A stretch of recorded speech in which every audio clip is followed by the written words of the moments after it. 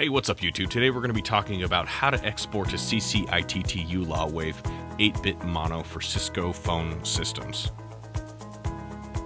So if you don't have Audacity, the first thing you want to do is download it from the internet. Luckily I have it, so go ahead and just open up the program. Once the program is opened, what you're going to do is go to File and then import whatever file that you need to convert. Select the file. Open it up. I always select transfer or copy from original file. Now you see there's two channels here. That makes the stereo. We have to convert this over to mono. So go to track, go to mix, then mix down from stereo to mono. Perfect.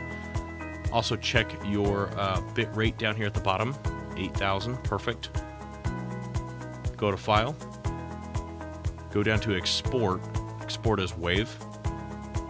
And once you get here, you can label it, whatever you want. And then go to this menu, select other uncompressed files. This will open up a drop-down menu.